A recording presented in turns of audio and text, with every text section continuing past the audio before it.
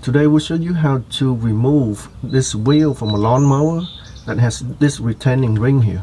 So here's a closer look at the ring here. So this ring is what retains the wheel in place, and it only goes in one way, and that is in. You want to try and pry it out with a screwdriver, it will just get tighter and will never come out.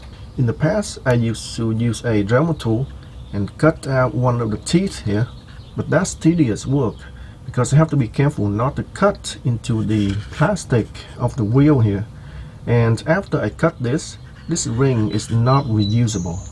So in this video I'm going to show you how to remove this ring easily and quickly, and you can even reuse this ring.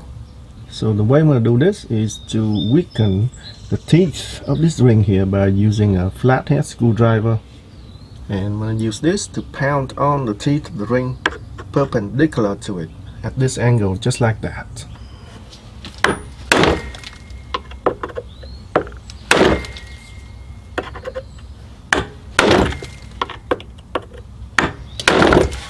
So here's what it looks like. So I just pound it around on the teeth of the ring, and that will make the teeth spread out a little bit, just enough for me to pry it out.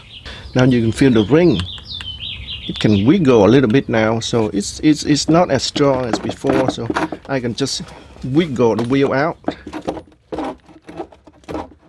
just like that, and comes right out. And now I can just pull the wheel right out just like that.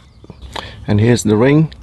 It's fine, it's not damaged, and it's completely usable, so I can use this for another project.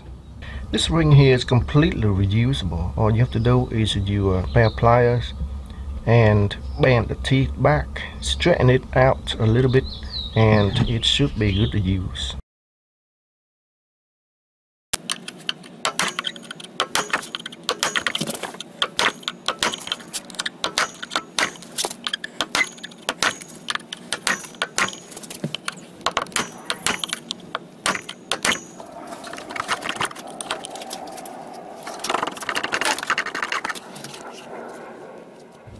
And that's how easy it is to remove this wheel from a lawnmower, and you can even reuse this retaining ring.